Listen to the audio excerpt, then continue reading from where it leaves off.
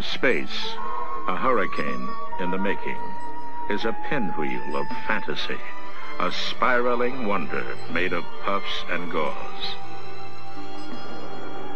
For the hurricane hunters, it is not fantasy, but hard and punishing reality, and a job to be done.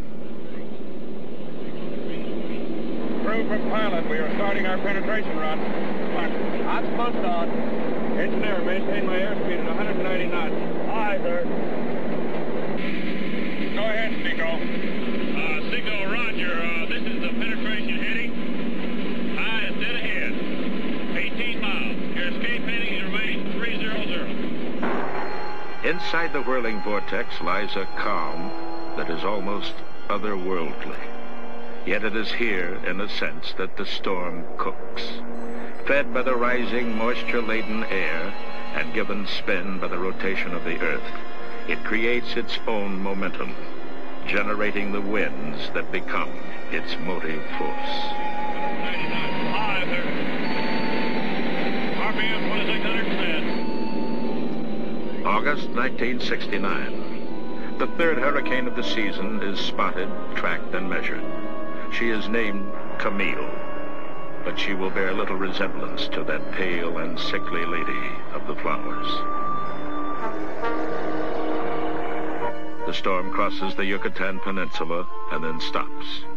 For 2 days, she lingers over the warm waters of the Gulf of Mexico.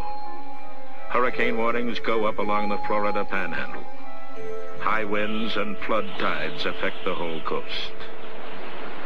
People here are used to hurricanes.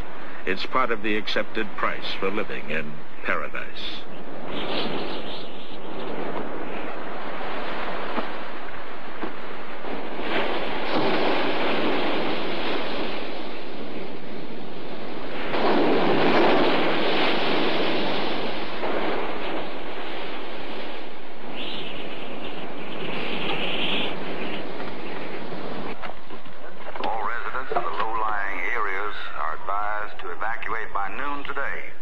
Transportation will be provided and shelter.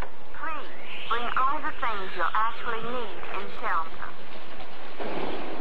Then Camille turns like a dancer in a pirouette and makes her move, heading away from Florida and toward the Mississippi and Louisiana coastline. New warnings flash on. Most people take heed. Over 100,000 pick up and get out, heading north. Some don't.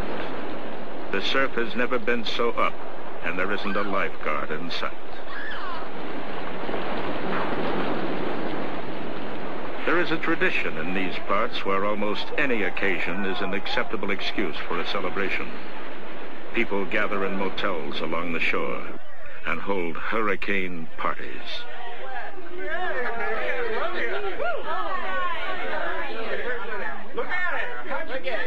By mid-afternoon, advance winds have already driven the water well above the high tide mark. Forecasters are astonished by the readings they are getting. Reports of Camille's approach take on new urgency.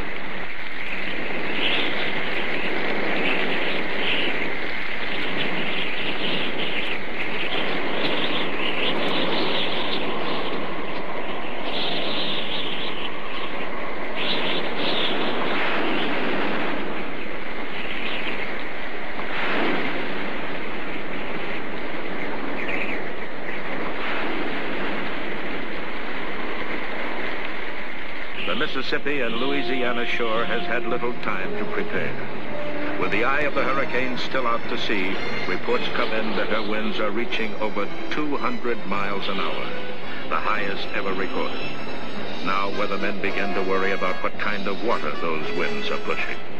By early evening, it is apparent that Camille will hurt.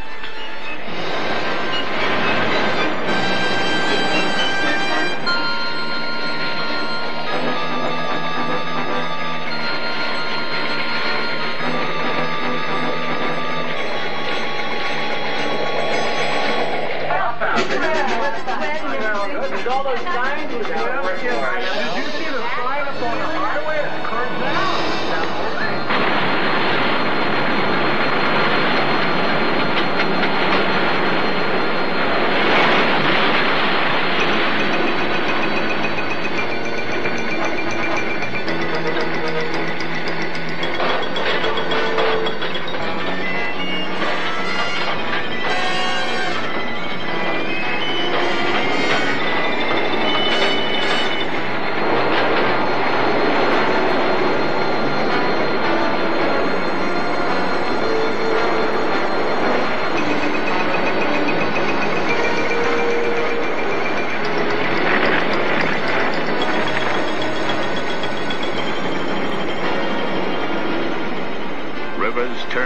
courses to flow back upon themselves. Levees crumble, whole towns are blown down and washed away. Utility poles snap and wires burst. The stretch of coast between Gulfport and Biloxi, called by some the Riviera of the South, is underwater.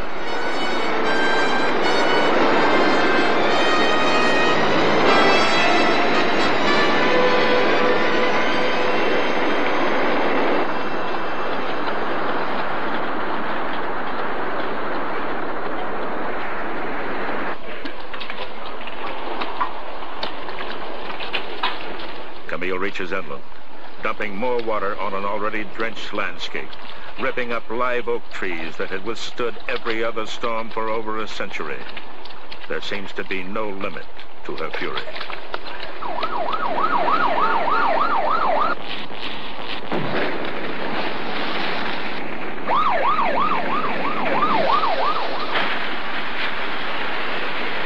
We're going to leave you now.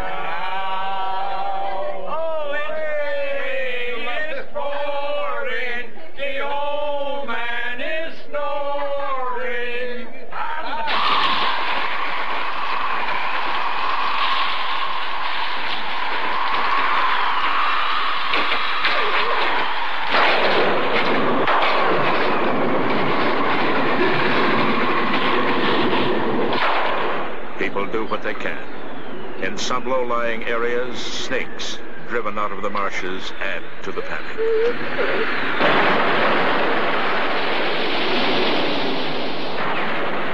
Just before midnight, a tidal surge rises in the Gulf.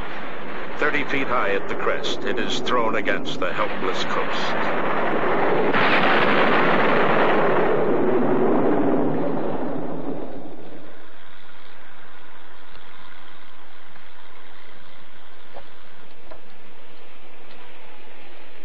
Daylight reveals a battered wasteland.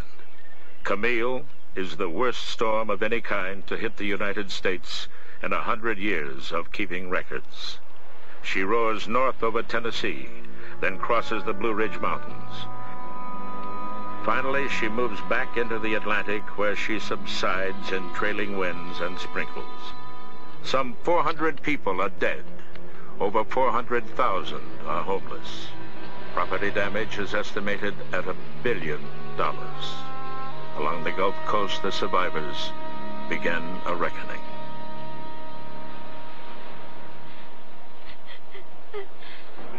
Five couples had a hurricane party, and some of the friends that lived here were over here looking for their friends that were in the party, and they can't be found. I knew about 20 people here. I didn't stay because my parents were worried, and they called my fiancé and insisted that he come and drag me home, and he coerced me very strongly to come, just with the clothes on my back, a change of underwear. The man on the second floor, he had a drink, and he told me to come on up and join the party, that they were going to stay on the third floor, and I told him no, this was too serious. I told him to get out. In fact, I even told him I would call the civil defense and see if I could put him out. So I called the civil defense man, and I was talking to him on the police radio, and the last thing he told me was to go back and get his address of the next of kin so we can notify him. And he looked at me and he laughed. It's bound to be in here somewhere, because all these are the houses that came from in this vicinity. They're all right in here in this neighborhood. But mine was right on the corner, and I don't even see it. Yonder!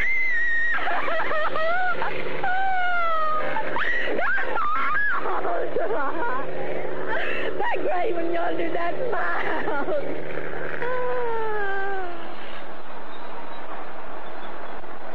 All you have left is your dog? That's right.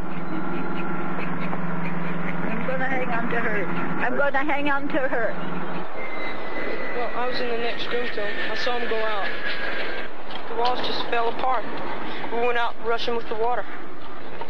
Yes, I have a brother and sister, but we're looking for them right now. And Junior, darling, we all right, sweetheart. I love you. Now, don't worry about us. We all right, darling. And hello to all of you. Thank the Lord. another one will never catch us here, because if we hear of another one coming, we're leaving here and go way upstate like you asked Mama to do. So, okay, now I love y'all. So we all right. It isn't destroyed, one man said. It's gone. A pilot flying over the area said it looked as if a giant bulldozer had scraped the countryside flat. 5 years later, they were still repairing the damage wrought by Camille.